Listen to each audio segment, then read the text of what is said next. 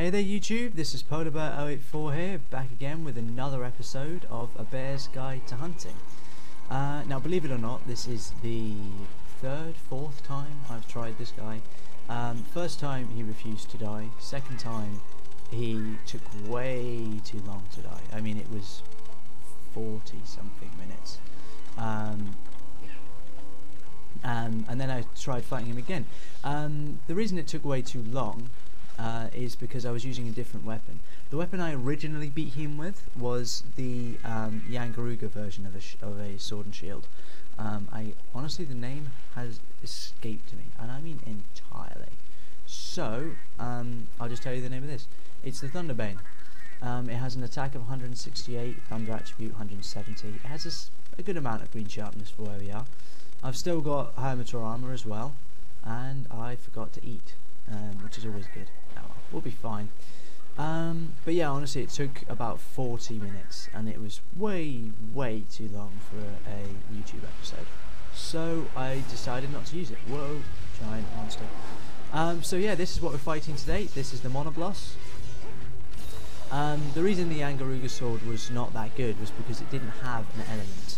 I remember telling you in episode 2 that elements would very soon become entirely useful, and it's true.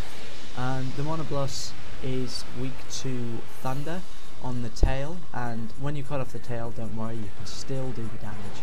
You just have to hit the tail stub instead of the actual tail. I hate Cephalos. Oh, he got stuck in the wall. Fantastic. Alright, I'll talk about this then, since he's done it already. You can make him stick in the wall with that incredibly long horn of his. All you do is wait for him to charge, and then leap out the way. He's got to hit it head on though, he can't scrape past it, he has to properly hit it.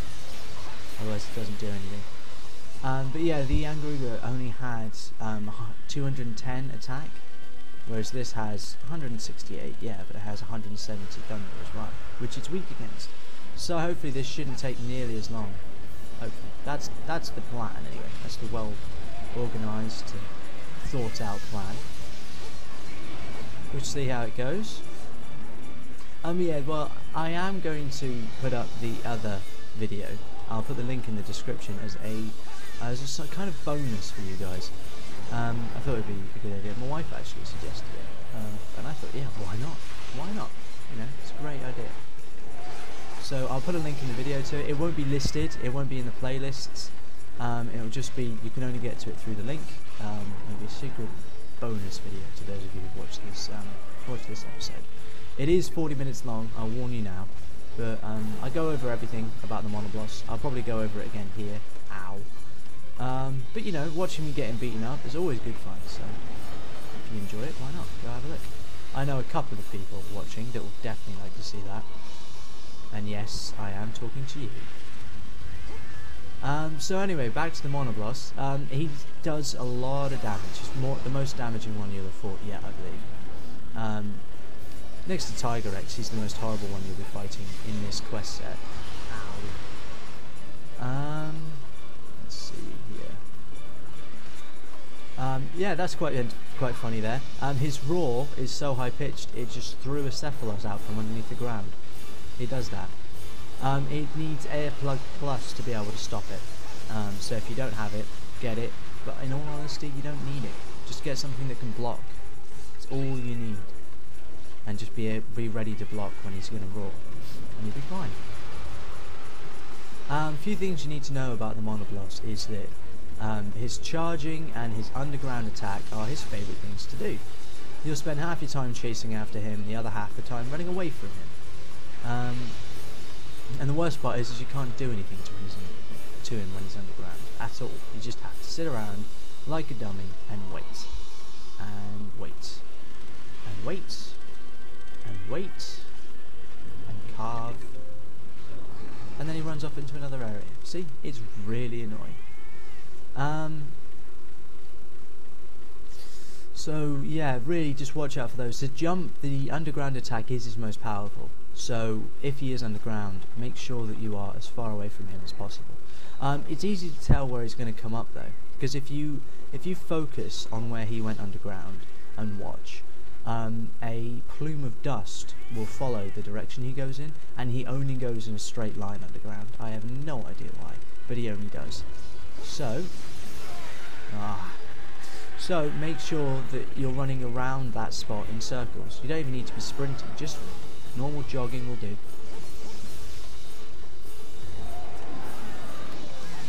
And yeah, and then he'll just shoot up out of the ground, and you can just start wailing on him again. Something about the charge you need to notice as well. You may have noticed there. If you're between his legs, he's more than likely not going to hit you with it. I don't know how he got me with that. If you're in front of him though, you'll be dead. Yeah, no two ways about it. Have you seen the size of that horn? You're dead. As long as you block, you'll be fine. But if you don't, you're just gone. You can avoid his charge by running to the side. But that's only when he's not enraged. When he is enraged, you have to do a running jump. There's no other way to get out of the way of it. Either that or block.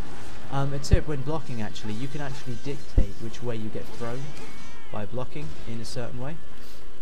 It's easier with greatswords, because you know when you get hit really hard with a greatsword, you fly backwards, then you steady yourself, and then you ready your sword. If you aim yourself in a diagonal way to where he is, say if he's coming at me where that Genfrey is, and I did this, I'd get hit backwards, and then I'd be well out of the way of any other attack he would be throwing at me. Next time I use a greatsword, I'll go over that again. It's pretty useful though. It's a very useful tip, and it's very, very handy against some of the harder ones like Lanastra and let's see, Teostra, of course. Very good against Kushala Deora as well. All of the above are Elder Dragons. We'll be moving on to Elder Dragons soon. We'll be doing the Tigrex before that though. I am going to count the Tigrex as an Elder Dragon just because of how difficult it is. I mean, seriously, this Tigrex is the most hated monster in this game. Although actually, they do get harder, but he's the most hated normal monster in this game, I must admit. The rest are all Elder Dragons and Plesio. But yeah, so watch out for his dig jump. The raw, just guard, is a lot worse when he's enraged, because he takes about half the time to do it, and then he can just bowl you over. The charge has two different endings on it as well, I might add. He can either just skid into you and send you about 30 meters flying, or he can thrust upwards with his horn, but he's never ever hit me with it. Even in the past 4 or 5 tries that I've been doing this guy, he still hasn't hit me with it. So I have no idea how much damage it does, unfortunately. So, but hopefully that means you won't be able to, you won't be able to know either. It's probably best that you can't hit you with the thing, to be honest. And if you hadn't noticed, yes, he is enraged. Black smoke is pouring from his mouth. And he has those 2 red bands on his crest, above his head, which means that he's very, very fast, and he does a lot of damage. I mean, you see all that damage? I mean, I was fully healed a second ago. He did that by standing on me. He hasn't even hit me yet. He's just been standing on me, but apparently that's enough. I was lucky, because I think I was going to get hit by that. Yeah, I'll be honest, Monoblos does most of his damage silently, by knocking you over, instead of actually charging into you or whatever. Just by treadmilling, or standing on you, or sending you flying with the back of his tail. You know, just unnoticeable things like that. But I must admit, this is going better, because I'm staggering him one hell of a lot more than I did in the other one. I mean, seriously, I was chasing this guy. I went to almost every area on the map following this guy, trying to kill him. It was pretty bad. You guys will see when I upload it. Wow at that. I do have some sonic bombs with me. I'll show you what to do with those in a moment. Actually, perfect timing. I'll show you now. When he's not enraged, throw one when he's underground, and this happens. It's basically like a pitfall trap. Which is useful because pitfall traps don't work against the Monoblos. No idea why. Maybe it's just too big. And of course I need to sharpen. What a waste of a sonic bomb. Oh well, things happen. Let's see here. So yeah, that shock traps will still work, but if he digs beneath them, be warned, they will break. They will full on break, and then you've wasted quite some good materials. Trap tools are annoying, and of course, to make a shock trap, you need a gem prey fang. So they'll become your new best friend if you start trying to make yos. Let's see. Oh yeah. Also, on the comments from my Yian Garuga video, Jellyfishman567 was asking about breakables, and which to an extent also means capturing as well, although he didn't know that, so I will enlighten you. And anyone else who doesn't know, I'm sure this will help. But basically, breakables are the certain parts on a monster's body that if you do enough damage to them, they will shatter. For example, I did enough damage to his tail, so I actually cut that off. If I did enough damage to his wing claw, you see just there, to his wings, the claw would break, and there's a chance I'd get a Monoblos wing, I think. It's better to explain with the Yian Garuga, to be honest, because everything you can break on it means you can get something from it. For example, if I broke the wing claw on the Yian Garuga, I would get his wing. If I broke the beak, which I did in my episode, I would get a sharpened beak. I think it's a sharpened beak. It may have been a majestic beak.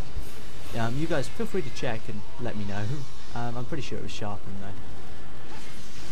But yeah, that's how you get some of the rare items, and all of them you'll need to make either the armor or the weapons.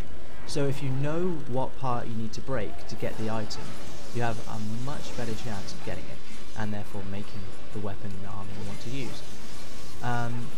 There's another way of increasing the chance as well. So when you break it, there's a small chance you'll get it in the rewards, but if you capture the monster after breaking it, for example, if I broke Monoblos' horn and then captured him, there's a very high chance I would get a blood red horn, which is nice because apparently I can't find any other way to get it. I need it for almost every piece of armor this guy has and the weapons, and yet I just can't do it. I physically can't. No way I can get his horn at all. It's ridiculous. So yeah, it further increases the chance. And to capture something, you put them in a trap. I don't know if sonic bombing counts on the Monoblos. I could always double check, but I don't think it does. I don't think it would. But if you shock trap a Monoblos and then throw 3 trank bombs at it, that should work. He's got to be very close to death though. I mean, either he's limping or he is gets enraged in one hit. That doesn't. He's not weak right now. Trust me. I can almost promise you that. He just likes to be enraged a lot. So yeah, those are his weakness signs. Whether either he's limping or he gets enraged stupidly easily. Another good way to tell is if they're asleep. If you go into a area and you find the monster asleep, that means that they were close to death. It doesn't mean that they are, because in sleeping they regain some energy and some health. It's like when you go back to base camp and then sleep on the bed there.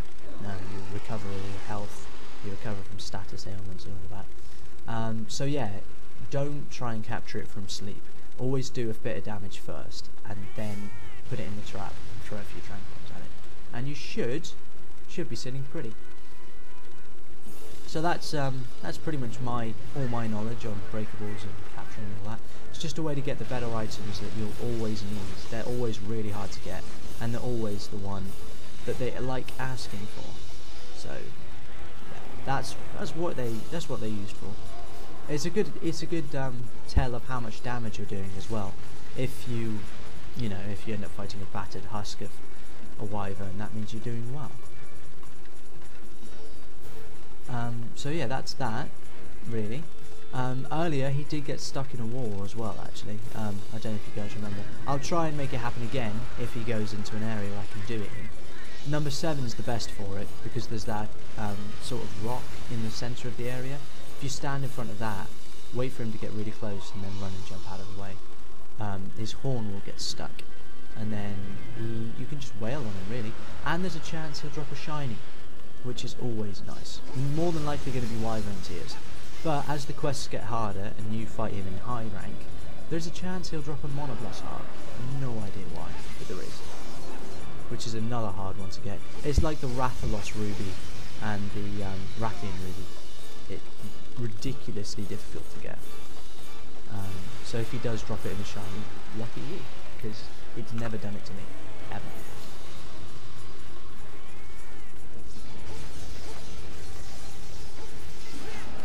But yeah, honestly, if you are taking on this guy, I would recommend making the Thunderbane. I honestly don't know why I didn't. I have no idea. It's a lot better. Uh-oh. I would recommend a Sword and Shield just because you're going to want to be able to block. But if you are trying to break the horn, for example, I would say either a longsword, the Eager Cleaver was good, or some kind of equivalent hammer. I don't know what the equivalent hammer is, because I don't use hammers. I just don't get along with them. Maybe I should start using them. Maybe. I don't know. I just never liked them. I mean, yeah, they're really strong, but also they leave you open to so many attacks. I just, no. Can't agree with them.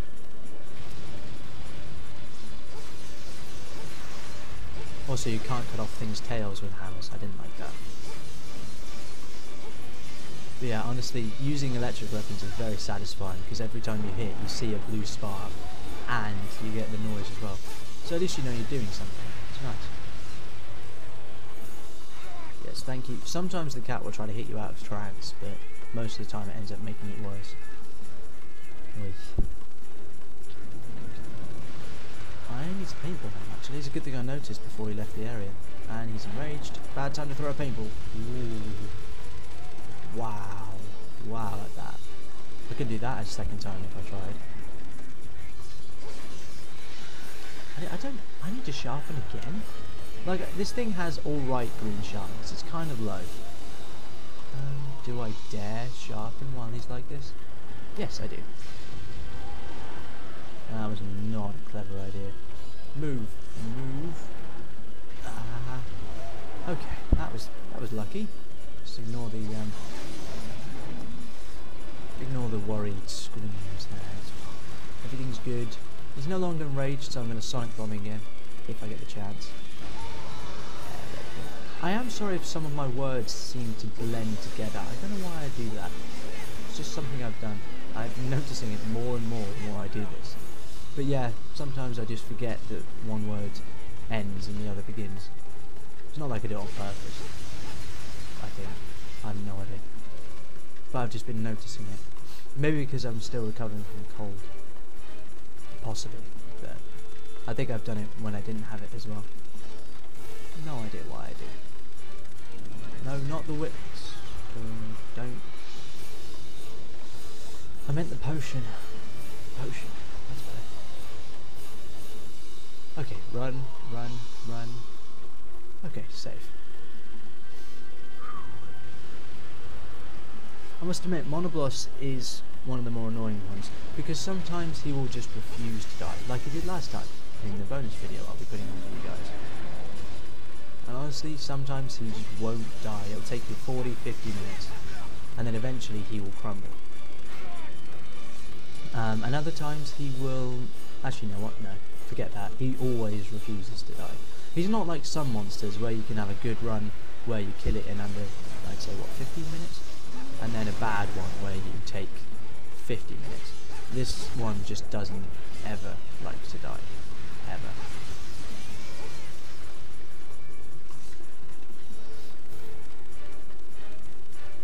Something I mentioned in the other recording as well. I should probably mention it here, just in case, you know, just in case you don't go and watch it.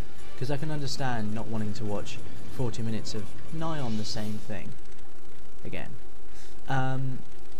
Basically, after I do the Tiger X video, which is coming up soon, it's only one video away after this, when I do that, I will be giving YouTubing a break because I'm going to be moving, and it's quite a big move. It's been taking a lot of planning as it is. It's going to take a lot more as well. So I think it would be best if I stopped recording until I have moved into the new house, settled down, got all of that sorted out, and then I can give you a sort of, you know, stable recording schedule, something like once a week, instead of leaving you wondering for about 3 or 4 weeks when the next one's coming out. Just, you know, I think it would be better that way. I'll be able to get my head together and all that, because there's going to be a lot going on. So yeah, after the Tiger X video, I will be pausing for a while, and then when I move back in, I promise I will continue. Sorry, these guys have been really, really irritating me. On every take, these guys have been here, kicking my backside. See? You know what, actually, it's not worth the time. Just focus on the big one. My power's decreased again. It is annoying having something with such limited green sharpness. There isn't really much you can do about it though. It has good elemental attack, it is well worth it. I do believe that, it's really worth it. And the maneuverability is good too.